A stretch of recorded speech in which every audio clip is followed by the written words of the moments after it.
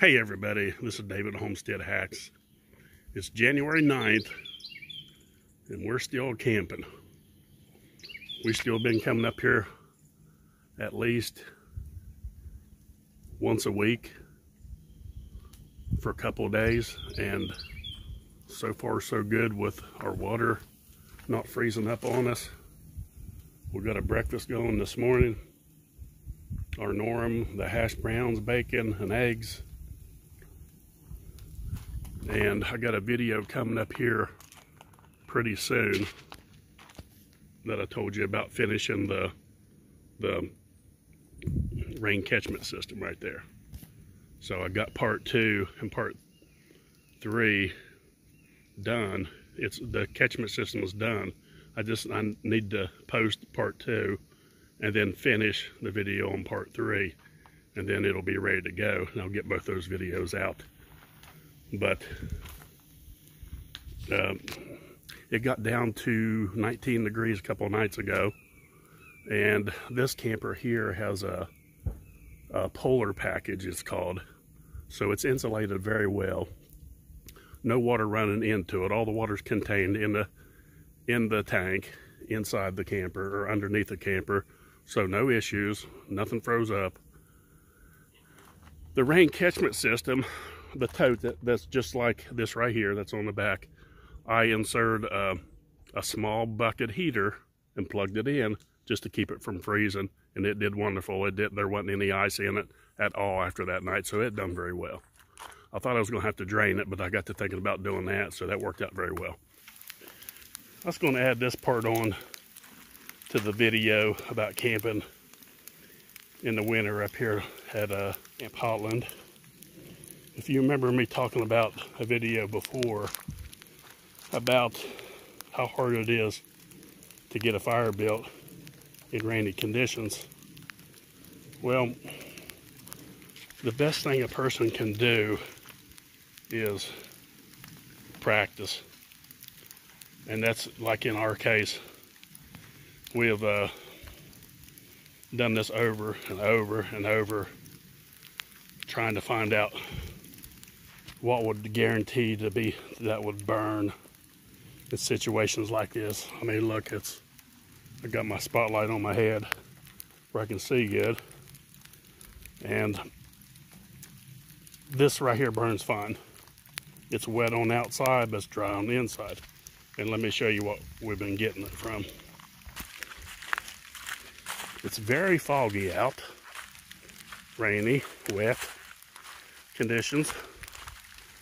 But if you come into a situation where you need a dry wood, what you want to search out and look for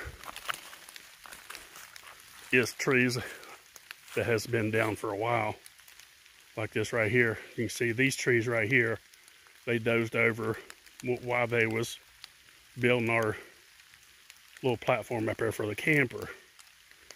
And these trees was pushed over about maybe April. And they stay off the ground. And that's the big thing. See how you can see where I've been through here and used all this, and all this right here will eventually be gone. I'll use all these tops, all this tree tops right here, because it makes perfect fire to start with. And it doesn't matter if it's wet. This right here, it may be wet on the outside, but it's dry on the inside. And these snap off so easily, like that. They're not rotten, they're just dry, and they're dried out very well.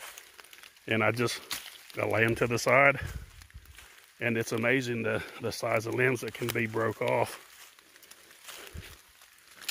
with just a little tug. Well, there we go.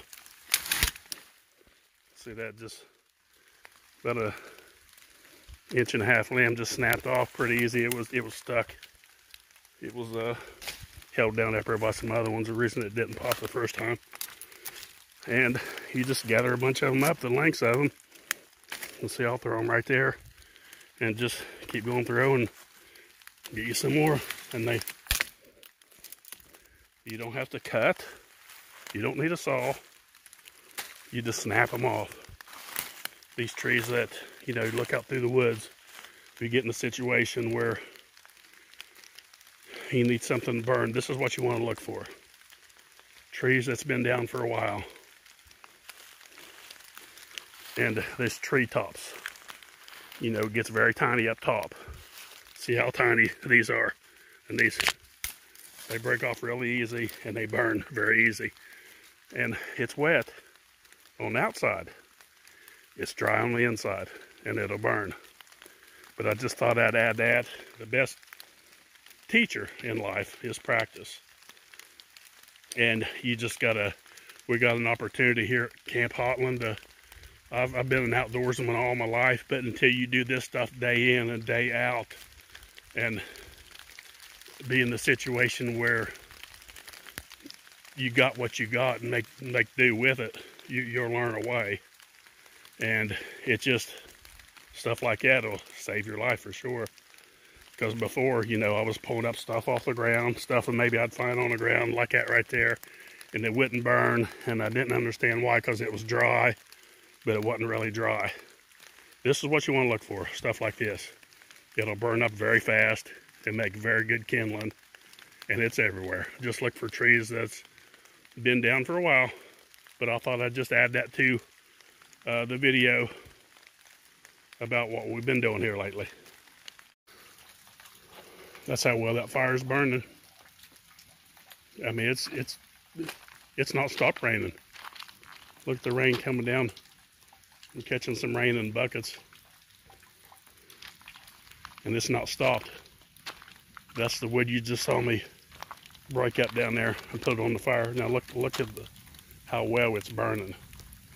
And if you remember that last video, not the last video, but when I did the video on how hard it is in wet conditions to make a fire, completely different.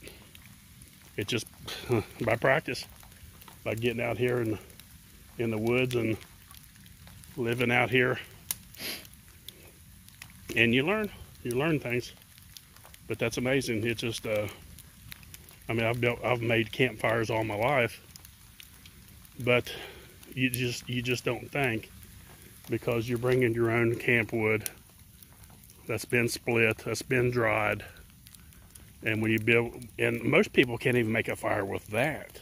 That's what's sad.